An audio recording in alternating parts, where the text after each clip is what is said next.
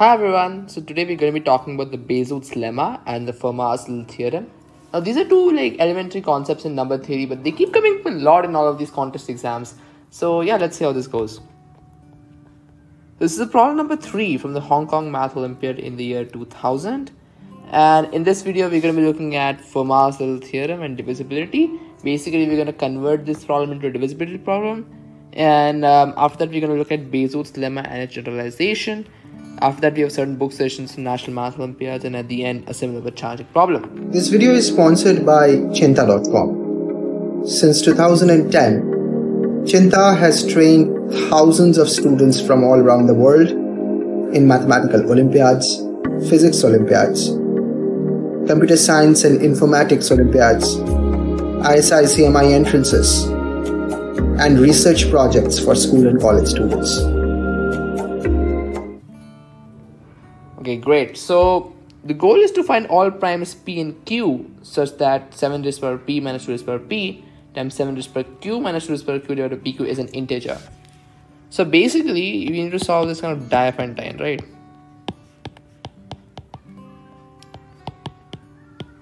So this entire thing needs to be an integer. Let's call that integer k, for whatever that may be. Now, essentially, if this has to be an integer, that essentially implies that pq needs to divide this quantity, right? 7 raised power p minus 2 raised power p times 7 raised power q minus 2 raised power q, right? And p and q are primes, right? Prime is p and q, and prime, like the minimum prime is 2, and then we have all odd primes. So 2 is the only even prime.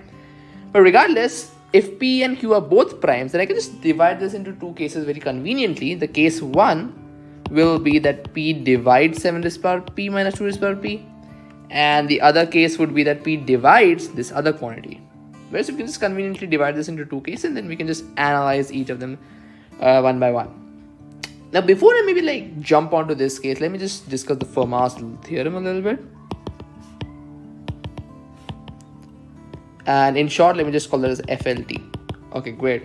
So what does FLT state? So it states that for coprime integers p and a, so GCD of p and a is 1. So for coprime integers p and a, we have this relation a raised power p minus 1 is congruent to 1 modulo p. Okay, this is essentially Fermat's little theorem. It's actually very useful in elementary number theory problems. And equivalently, I can write a raised power p is congruent to a mod p, right? And this is a special case of the Euler-Storschian theorem. Right, let me just note that down as well. Euler-Storschian theorem, which basically says that a raised power phi of n is congruent to 1 mod n, and phi of n is obviously the Euler-Storschian function. But okay, anyways, for the purpose of this problem, we only need FLT. So a raised power p minus 1 is congruent to 1 mod p, where p is a prime. Okay, let me just put that in. P is prime. And basically for primes p, phi of p is p minus 1. So if we just put that in the Euler-Storschian theorem, we'll get the same relation. But okay, for primes, basically Euler-Storschian theorem is Fermat's theorem. So a raised power p is congruent to a mod p for prime p. And it's a good thing, because in this question they have given us primes p and q. Also, the number 7 and the number 2, both of these are primes. So really, Fermat's little theorem, you kind of get the intuition that somewhere or the other, probably Fermat's little theorem is going to be used. But okay, anyways, just continuing on our case. So we were discussing the case where p divides 7 raised power p minus 2 raised power p. So effectively, 7 raised power p minus 2 raised power p is congruent to 0 mod p, right? Because p divides this quantity. So 7 raised power p is congruent to 2 raised power p mod p. Okay, great. Now what can we do? So maybe by Fermat's little theorem, I can just state that 7 raised power p is actually congruent to 7 mod p, because p is prime, right? From this relation over here, I just put a is equal to 7 into this. Great. And from Fermat's little theorem, I can also state that 2 raised power p is congruent to 2 mod p. Great. So effectively, 7 raised power p minus 2 raised power p is congruent to 7 minus 2, which is 5 mod p. But really, here we can see that 7 raised power p minus 2 raised power p is 0 mod p. So which implies 5 is congruent to 0 mod p, and therefore p is 5.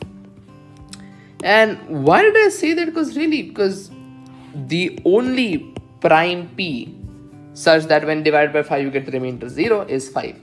There are no other primes, 2, 3, 7, 10, no.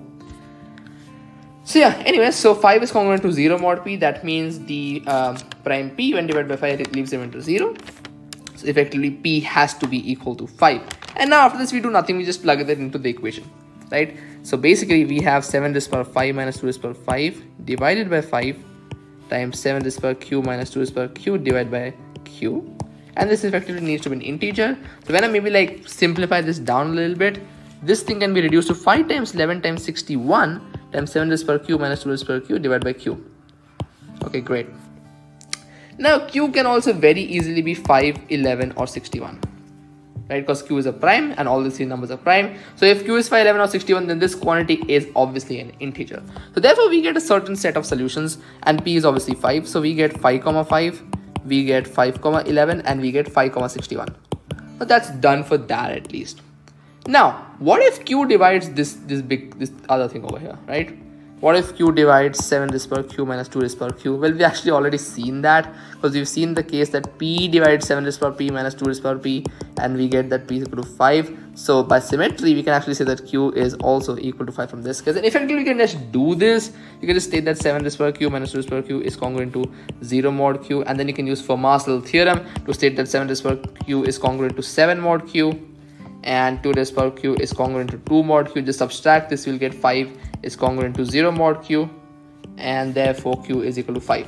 This is like quick recap of what we did earlier. So q is equal to 5, but q is equal to 5, we've already considered that, right? So we don't need to consider q is equal to 5 again.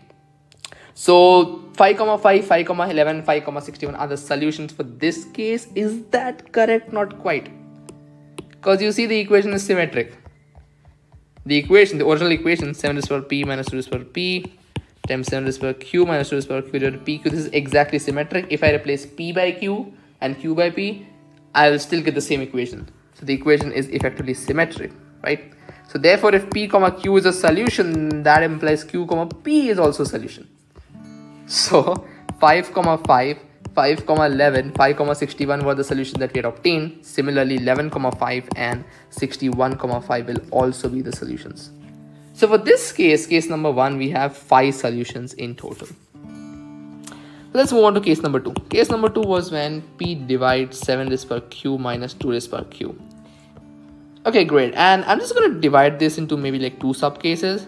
So subcase 1 and subcase 2. So subcase 1 is going to be where the GCD of p minus 1 and q is not equal to 1. Now keep in mind that p and q are primes, right? So the idea is that, for example, let's say p and q are primes, right? So for example, let them be 23 and 29. For instance, just like if I just try to analyze them.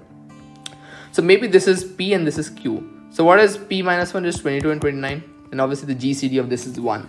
So you can kind of get the idea that for most cases, the GCD of p minus 1 and q is going to be 1. And in fact, the only case where this is not equal to 1 is p is equal to 3 and q is equal to 2.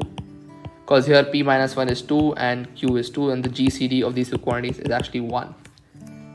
So there's only one case where this is not equal to 1, where the GCD is not equal to 1. This is 2, I'm sorry. And that is when p is 3, q is 2. And all you really need to do is you just need to plug this in into original equation, what was given to us. And this needs to be an integer. But when you plug 3, 2 over here, you see that this is not an integer, right? So this solution does not work. Because when you plug it in, you'll actually get that it's not an integer. But okay, anyways, let's move on to subcase number 2. So subcase number 2 is when the GCD of p minus 1 and q is equal to 1, which is for most other primes. Now here it's worthwhile to discuss the Bezout's lemma, right? So what does the Bezout's lemma states? It states that there exists integers a comma b such that ax plus by is the GCD of x comma y. And this essentially is nothing but like a result of the Euclidean division algorithm.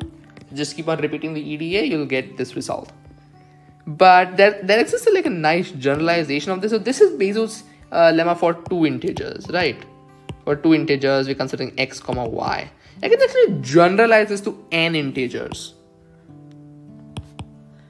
So generalization is actually quite interesting. So if the GCD of maybe let's say a1, a2, a3 all the way up till an, if that is d, then I can state that there exists integers x1 comma x2 all the way up to xn such that D is the linear combination of them. So a1 x1 plus a2 x2 all the way up to an xn, right? So effectively this is essentially saying that the linear combination of any two numbers can be represented in the form of their GCD, something like that, right? So this is a generalization of the Bezout's lemma. Now for the purpose of this problem, we just need two numbers, right? Because we have only two numbers over here. So GCD of p minus 1 and q is equal to 1. So I can just write that a times p minus 1 plus q times, let's say, b is equal to 1. And because a and b are integers, minus a will also be an integer and b is obviously an integer, is equal to 1. If I maybe just make bq the subject, I'll get bq is equal to 1 plus a times p minus 1. Okay, great. So for this case, we were discussing p divided 7 raised to the power q minus 2 raised to the power q, right? So 7 raised to the power q minus 2 raised to the power q is congruent to 0 modulo p. Okay, great. That implies that 7 raised to the power p is congruent to 2 raised to the power q mod p. We're dealing with q's right now. And over here we have bq, so might as well just raise this to the power q, right? To the power b, I'm sorry. So 7 raised to the power bq is congruent to 2 raised to the power bq modulo p. Okay, great. And if I just write bq is equal to this quantity, I'll actually get 7 times 7 raised to the power p minus 1 raised to the power a is congruent to 2 times 2 raised to the power p minus 1 raised to the power a modulo p. And after this, all I really need to do, I just need to apply Fermat's theorem one more time. So 7 raised to the power p minus 1 is actually congruent to 1 mod p.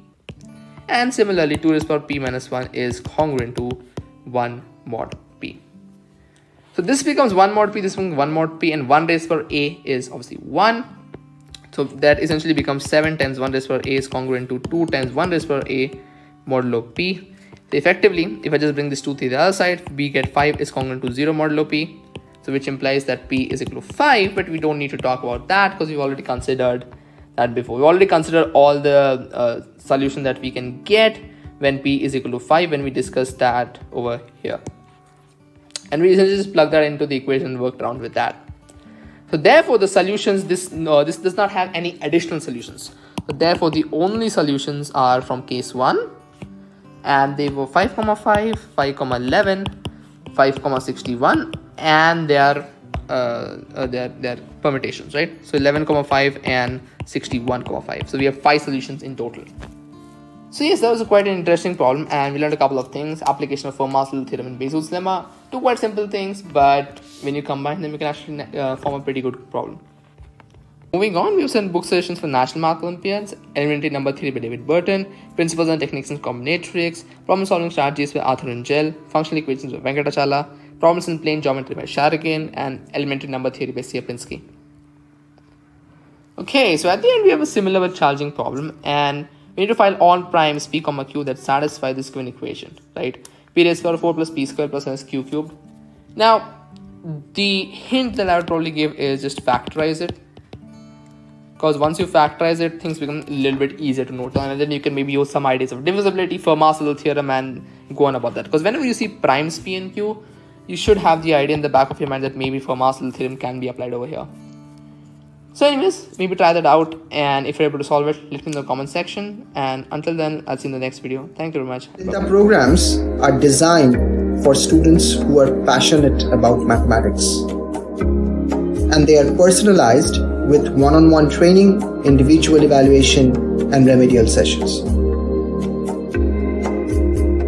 The reason Cheenta students are successful over the last 10 years because they are taught by mathematicians and real Olympiads from leading universities in India, United States, and Europe.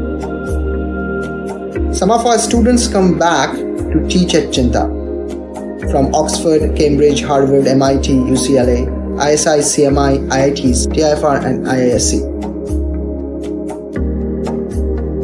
For more information, visit cheenta.com.